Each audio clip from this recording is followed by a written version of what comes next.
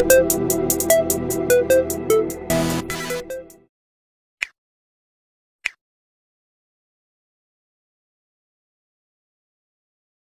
you've all been out tonight? No, I've been at home. You've been out with him?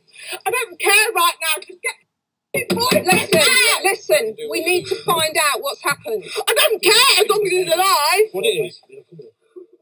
I'm going to get some tape. So police have released body cam footage of Emma-Jayne Magson, the woman who appealed the court's ruling when she was initially found guilty of murdering her boyfriend, James Knight, in a drunken dispute. Now, in the first trial, the woman murderer tried to claim self-defence, but was convicted much for the fact that she waited 45 minutes while she watched her partner collapse to the ground and literally die right in front of her eyes. Due to her appealing her conviction, Emma-Jayne Magson was able to have a second trial, after it was deemed a very real possibility that she could have suffered from emotional unstable personality disorder, or EUPD for short. In layman's terms, Emma-Jayne Magson was said to have been exposed to domestic violence at a young age, as well as being neglected by her parents and being bullied at school. All the things millions of other regular people and ordinary people go through without feeling the need or having the compulsion to drink themselves into oblivion, or stab another person with a steak knife for that matter, let alone a person they claim to love and cherish. In January last year, the Courts of Appeal ordered a retrial after new psychiatric evidence showed that the 28-year-old Emma-Jayne Magson could have a defence for diminished responsibility.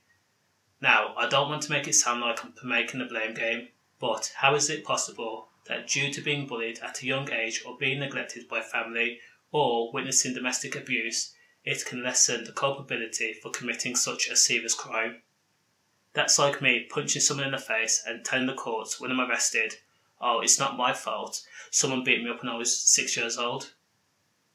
Again, there are literally millions of people that live through the most horrendous ordeals that you could possibly think of, and instead of lapsing into this dark place where alcohol and more alcohol and more alcohol and more alcohol is part of your daily routine, they pick themselves up, dust themselves off and move on with their life, because they know they have things to do, like live life for example.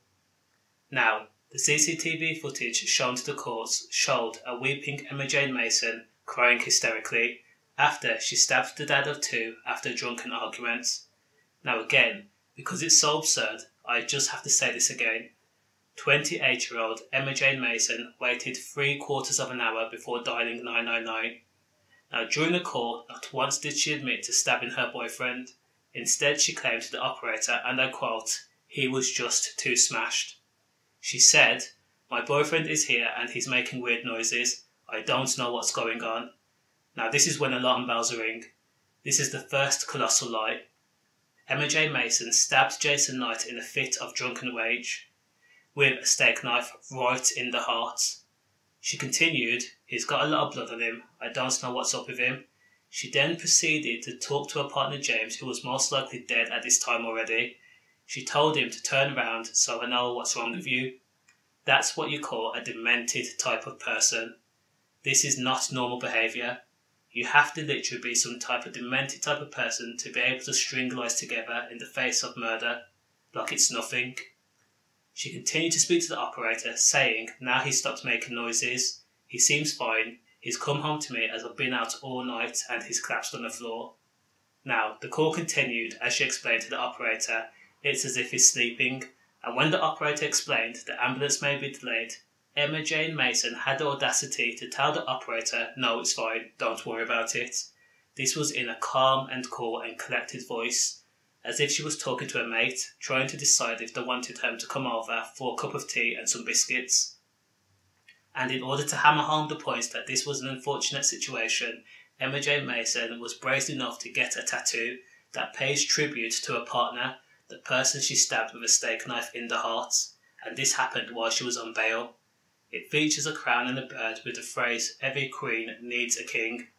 It also refers to James Knight's nickname of King James. Again, this is after she stabbed him in the heart with a steak knife. Now, during the trial, another one of her lies was James Knight, who worked as a bin man, had been on drugs and had been in a fight with nightclub bouncers. The whole situation is just completely mashed. Emma-Jayne Magson was described by the courts as cunning and deceptive. At the retrial, the woman murderer was jailed for life with a minimum sentence of 17 years in prison following a retrial, and all I can say is serves her right. Safe.